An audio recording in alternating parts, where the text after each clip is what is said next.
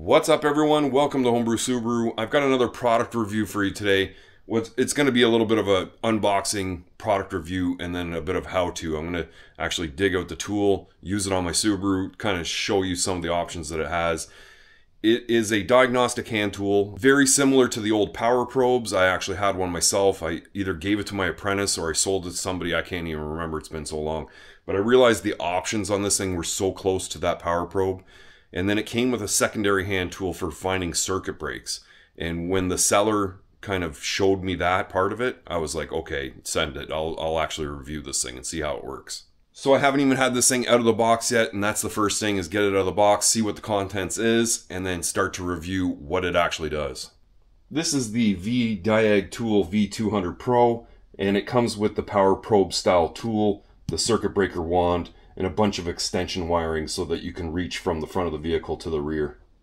So to start with, let's dig this guy out of the box. And there's actually a case inside. A couple quick snaps here on the front.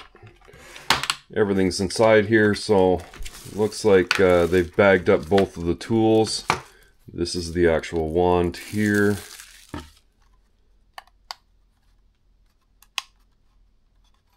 I press the button, I can hear it. And then the probe itself, you've got to get the probe out of the box here. It doesn't look threaded, so maybe it just pushes in. Yes, it just pushes into place. Really nice thick probe end, really sharp. A bunch of cabling coming off the end of it. Looks like you can just plug this in right here, like so, and that will hook up directly to your car's battery so that you can do the testing. Like a power probe, you can give power or give ground. So we'll have to test through some of those options. I'm not quite sure what this switch is for yet, but I'm sure we'll figure it out. And then I'm pretty confident one of these circuits is for sending the the transmitted signal down the circuit so that you can actually find it with the wand. And then it looks like it's actually got a power outlet adapter that you can plug into, cigarette lighter adapter, and then a giant extension so you can get this thing to the end of the vehicle. Really nice cabling, really thick stuff. Looks like it'll handle at least 10-15 amps pretty easy. And then under the bottom here, some kind of user manual, and it looks like it's got the tool description, and it does actually have some of the procedures. So I was going to whip out my power station and power this tool up with the power outlet adapter or the cigarette lighter adapter, but I think for the purpose of this video, just to begin with, we're just going to use a regular car battery.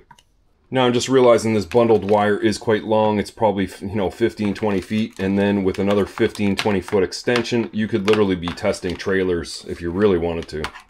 To start, I'm just going to hook up these alligator clips to the battery, negative and positive. Now I'm not quite sure what type of power protection these leads actually have, and I don't think they need any because there's nothing really hooked up to them, and likely there's some type of circuit breaker right inside the tool. But I think you got to use a switch. Yeah, so you hit the switch to the first position and the actual probe powers on. It's ready to test voltage first thing. And hitting up gives us, it appears, a 12 volt B positive. And putting it down gives us a ground, indicating it with green. That's really nice.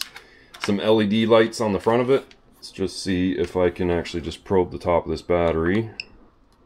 And yes, it does definitely show. We've got 11.9 volts on the battery there. We can put it right over to the ground side, and it's showing ground. And with this little digital screen, you can pretty much use it as a multimeter. You can switch over to alternating current and check your ohms for resistance, and it actually has a diode check in it as well.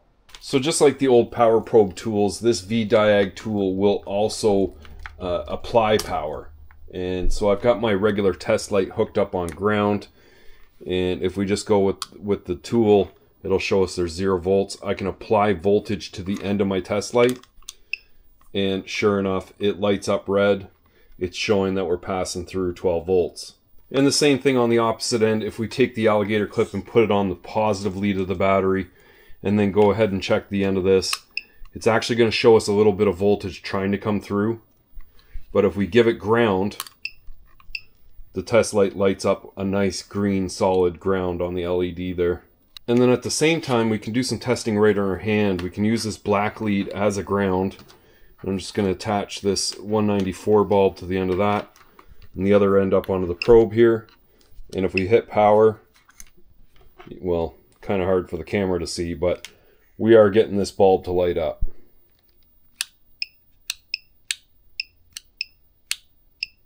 So next we'll just do a quick continuity or resistance check, and I'm just going to use this standard piece of wire. There's going to be no resistance to this wire.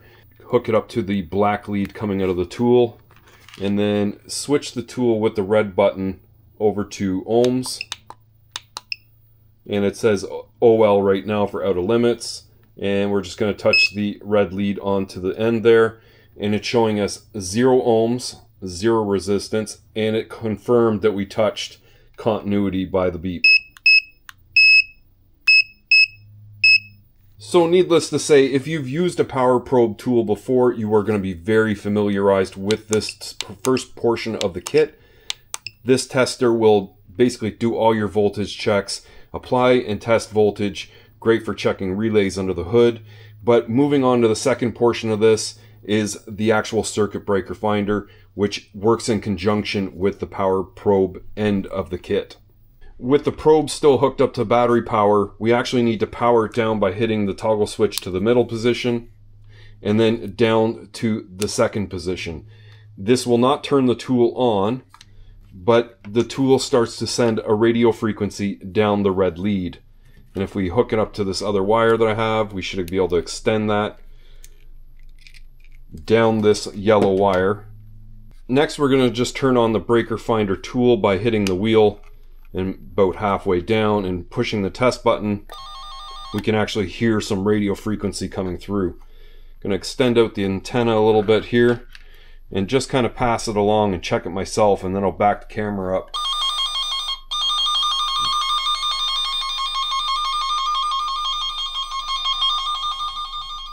And I got a good signal all the way to the end of the yellow wire, and as I passed away, it started to fade.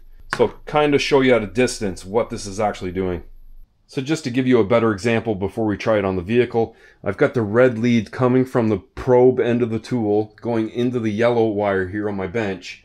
And the yellow wire is connected to a brown wire that's just kind of drooped over in front here. And as we go along with the circuit breaker finder, we're going to find that it picks up the radio signal going all the way through this wire.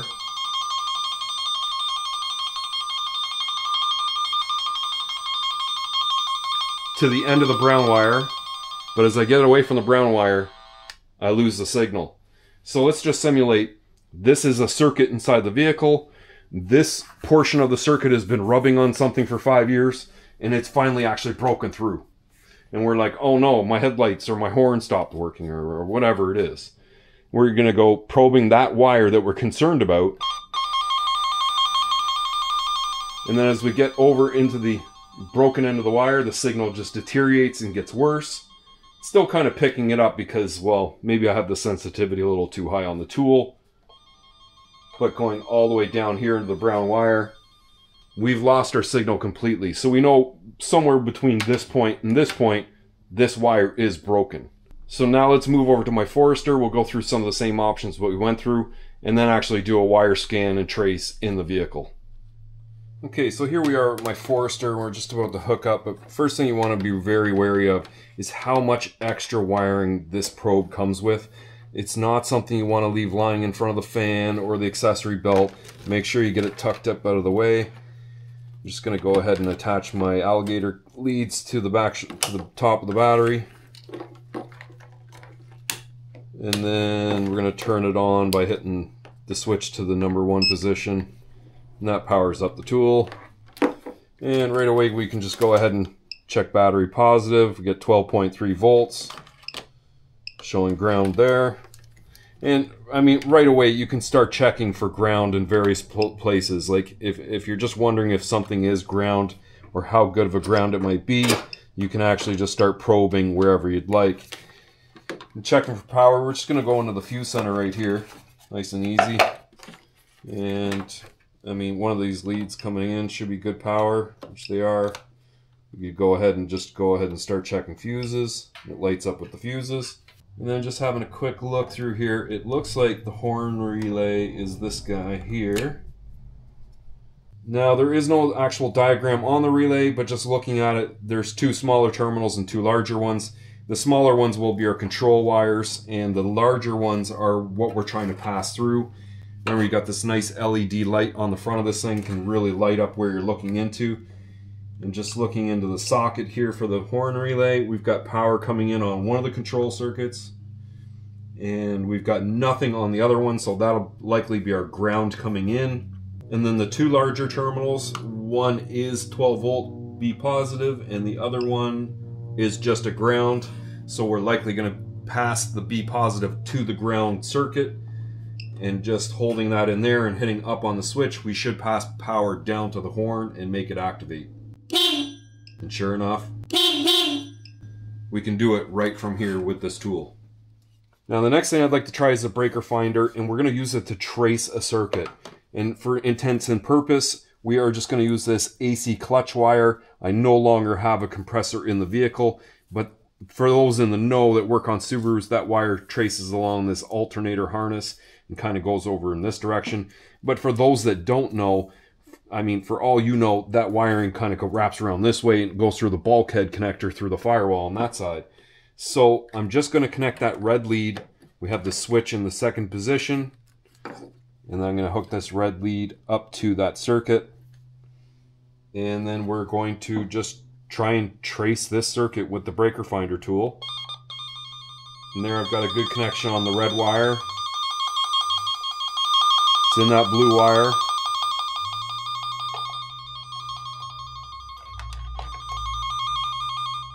I'm still getting it in the harness. And this harness kind of branches off in 2 directions. One goes that way underneath the windshield washer reservoir, which it does not seem to go that way.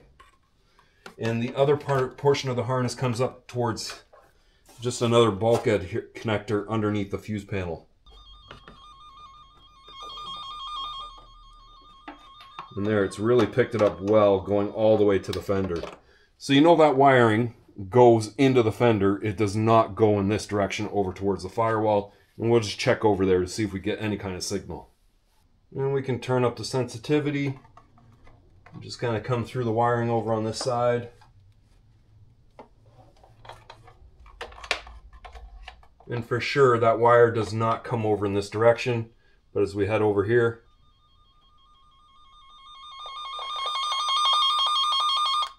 we can pick it right back up again. So I mean, you can really see how this toolkit would be very beneficial for chasing after circuits. Instead of checking resistance and continuity and power and ground at certain locations, you can literally hook up that lead and sweep across the wiring to see exactly where it is that it is leading to. Whether it's just through the firewall, whether it's into the cabin to the rear of the vehicle, this is going to allow you to trace that wire without dismantling everything. Now, because this video is sponsored, the real question here is, would I spend my own money on this toolkit? And 100% I would. If I had this kit 25 years ago, my life would have been so much easier. Just the amount of stress this thing would have saved me that long ago. I mean, it would have paid for itself in no time at all, for sure. Having it as 2 tools in one, pretty much, so getting a whole power probe along with the circuit breaker finder makes it an excellent kit for the price that it's offered at. Absolutely 100%. If you're a technician still working on a lot of electronics and diagnostics, you need a kit like this. I'm going to leave some links down in the description below. You can go check out the tool all on your own. I'm also going to have a 10% off link down there so you can get it on Amazon if you wish. I was actually thinking I would do a giveaway on this thing, but after using it, no. This is going in my toolbox for the times that I need it. Anyway, if you like this video, make sure to like, share, and subscribe, and I'll see you in the next one.